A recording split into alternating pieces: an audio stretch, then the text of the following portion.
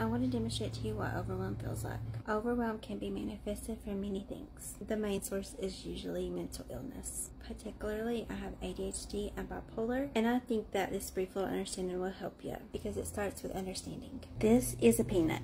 It's small enough that I can hold it between my 2 fingers. Technically, I can balance it on 1 finger. Someone who feels overwhelmed is not going to see this for what it is though. This is what it feels like. That is a mountain. Our goal is to try to see that peanut for what it is. But how? We're going to take our peanut and we're going to place it right there. This is our focus spot. All of the rest of this, irrelevant. This is your playground right here. We can section this in half, we can section it into a pie, or we can take on the whole table. That's all up to you. But for this video, let's section it out to a half of a table. Smell good, Sasha. We can hide that behind a couch cushion. Here is a belt that needs to go in my closet.